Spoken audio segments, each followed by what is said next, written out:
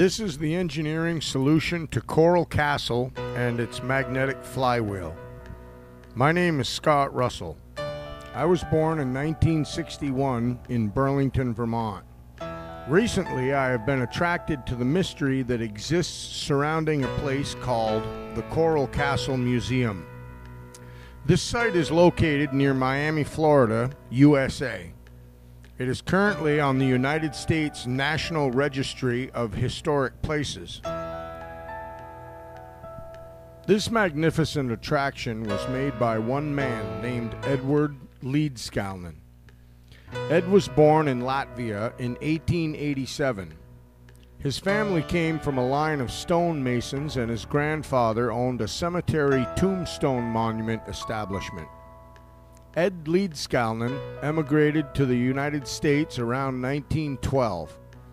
Here he learned how to rig big logs and worked in North American mines. Eventually, Ed would find his way to warmer, healthier weather in South Florida. He was known to be a smart man, and it is also said that he read a lot. Ed died in 1951 and left us an enduring megalithic site to behold physically here on Earth. But he also wrote 3 quaint, informative, semi-independent booklets that in most cases accurately describes 1. Natural life, 2. Some of his philosophy, and 3. More significantly, magnetic current. One large and very important thing he also left us was a unexplained magnetic iron flywheel assembly that has perplexed non-intellectual and intellectual communities alike. These include the Army Corps of Engineers, college professors, Coral Castle enthusiasts, and common mechanical type lay folks. Due to the permanence of this high-profile unknown apparatus, much controversy and hypothetical conjecture has shrouded its true purpose. In Ed's little book entitled Magnetic Current, he states that he had built 10 of these machines. He uses the word machines. After much research that includes reading, searching files, measuring actual values of factual remains, and conducting actual experimentation, etc., I have deduced the simple logical truths about Coral Castle. I have built one of Ed's machines to almost full completion. Most of this truth behind this machine was hidden due to many unforeseen occurrences and circumstances. Also, significant engineering knowledge and mechanical aptitude is required to actually describe the total process that Ed used, as well as the true purpose for the wheel and its 4 prominent clover leaves from an electrical point of view.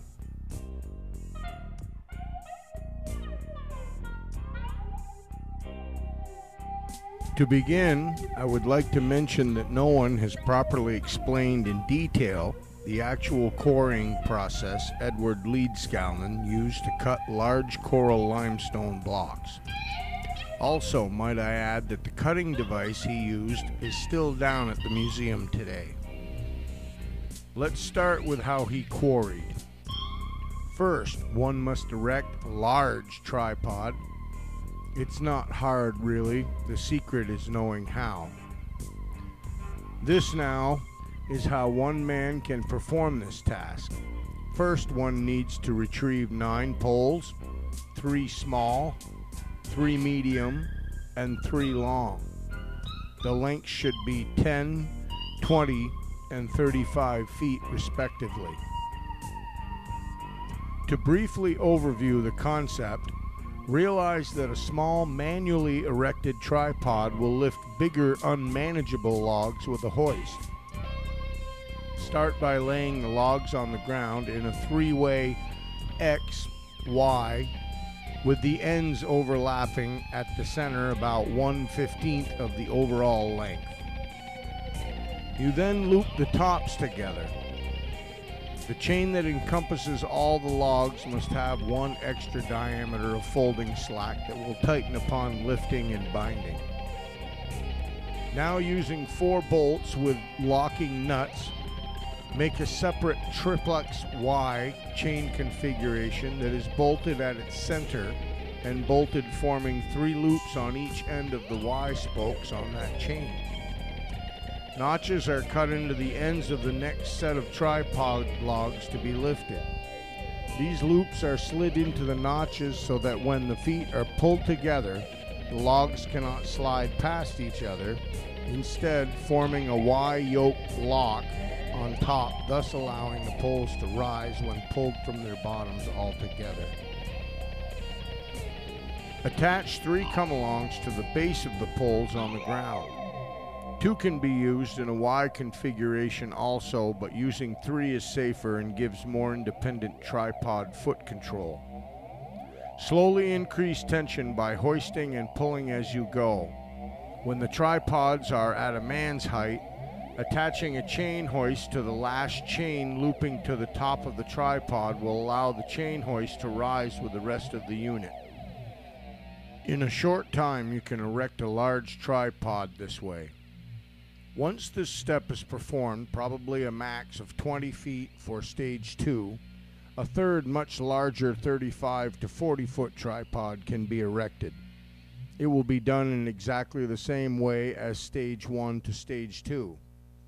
You will now go from stage 2 to stage 3.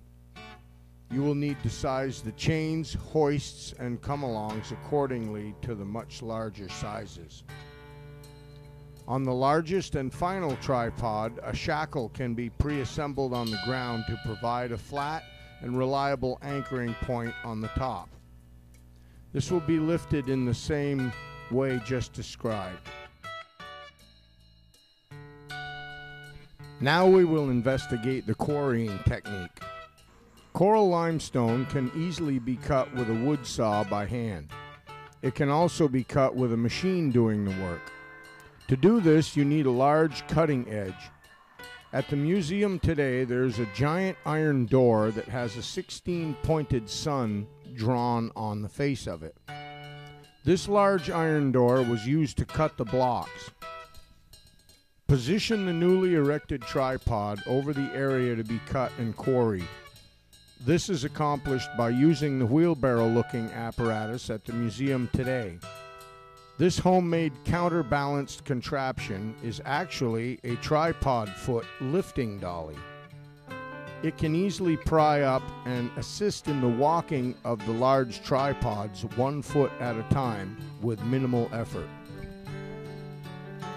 Now, gather the iron plate, the hit and miss reciprocation engine, a locomotion attachment, a plate clevis or chain, and a simple 6-foot stone chisel to break away the small chunks. Anchor the engine to the ground and assemble all the pieces for cutting. Lay out the first block pattern and start cutting in pairs of incisions 6 to 8 inches apart. Make the first 2 cuts in about a foot or so, then break out the pieces and repeat to the desired depth.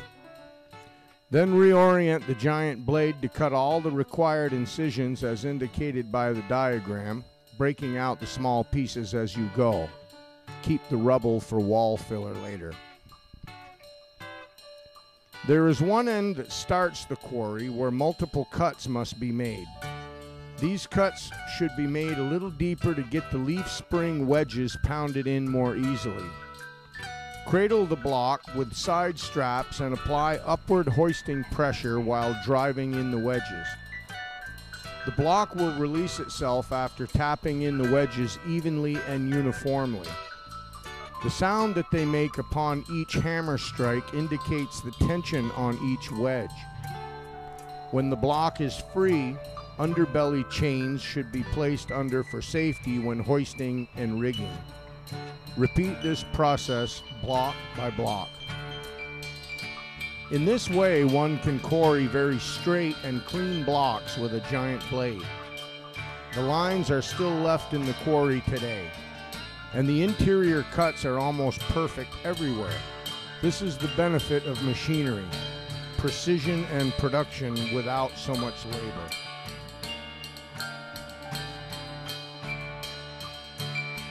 So now that we have quarried standard-sized blocks according to the length of the iron door, we can now move them and sculpt them into artwork. Moving these large masses requires simple knowledge of weights, leverage, and roller surfaces.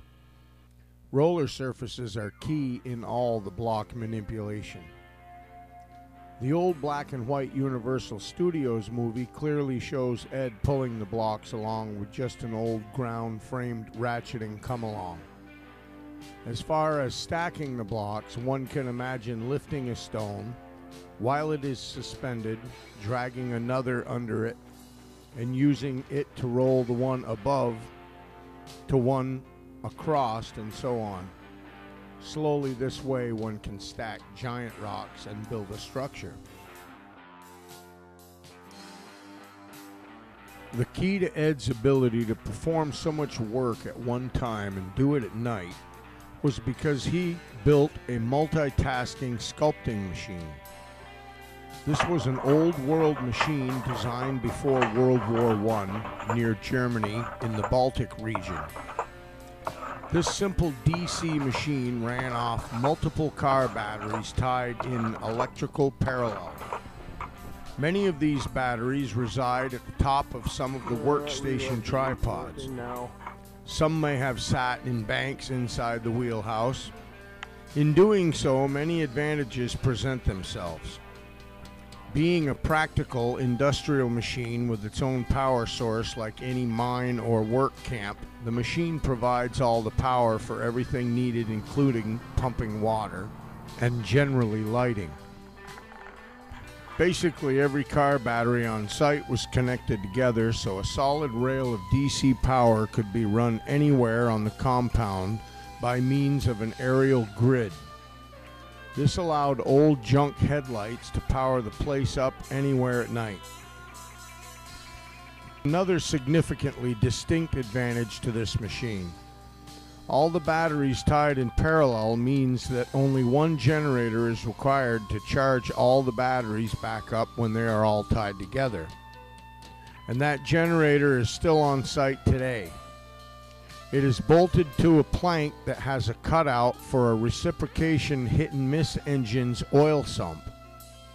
By charging all the batteries at once, the recip engine driving the generator when it's charging is achieving maximum efficiency possible in that it is fully loaded and not wasting power idling otherwise. Now that you understand there's literally 20 or so car batteries all tied in parallel, now you know of the energy available everywhere on site. Taps to jump start a car, or more so, back charge the grid with a car or truck, can be placed anywhere. Center tapping provides less voltage drop.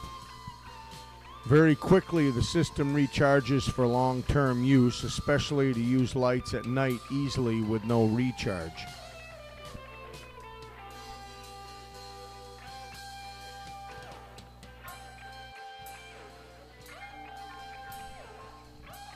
Now here's how the machine works. A few batteries in the system reside inside the wheelhouse. Some of their current will turn the wheel, which is a giant variable speed rotary switch. There is a unit called a PMH that is actually the DC motor's field stator that magnetically pulses the wheel around in one direction.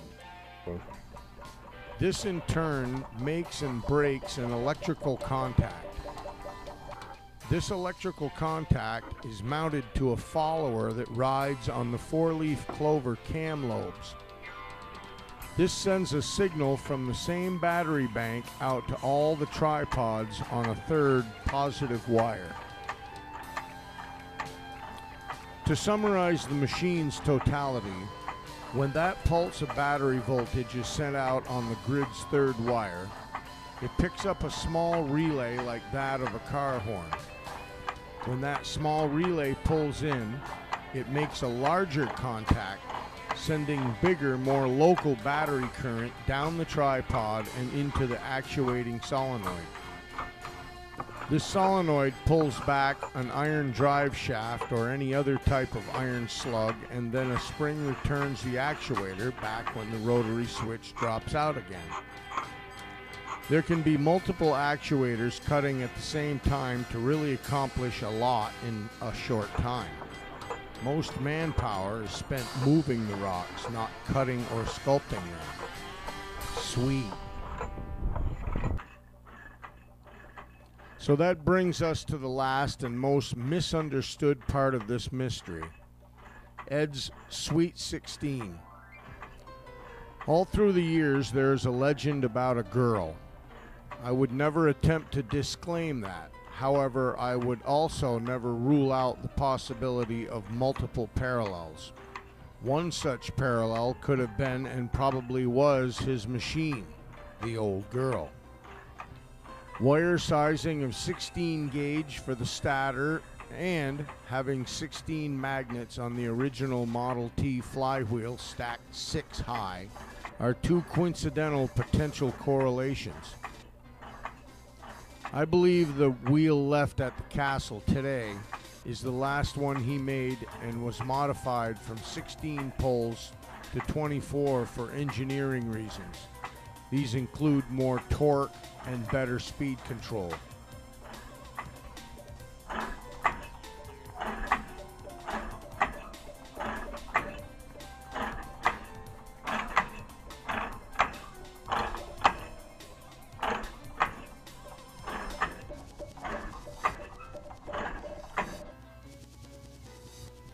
Now I will describe the trickiest part of this machine. The actual key to making the wheel turn is hanging on the wall at Coral Castle Museum today. It is a homemade 2-pole magnetic proximity relay, or commonly known as a reed switch. This 2-coiled electromagnetic adjustable relay oscillates back and forth on a metal plate, connecting and disconnecting the field stator, thus pulling the spokes around in circles. Timing and voltage control is critical. This relay is also fed from the battery bank and is controlled by a home-wound bottle resistor.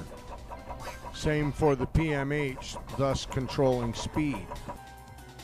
The bottle windings have a metal shorting bar to cut out unwanted resistance, varying the magnetic field of either device. Still, all fed by the same bank of batteries. Now, since the wheel is self-propelled, a man can now go out into the field to operate multiple workstations. 4 of these workstations might include 1. A water pumping station, 2. A horizontal reciprocating crosscut saw driven by a Russell mechanism, 3. A vertical reciprocating scroll saw using the wire roller as a tailstock, and 4th and most famously, a yoke-mounted chipping hammer that pulls a drive shaft into the giant copper coil hanging on the wall at the castle. Many parts are still there, including the coil that fits perfectly into the famous motor housing. The brake drum that held all of that is missing.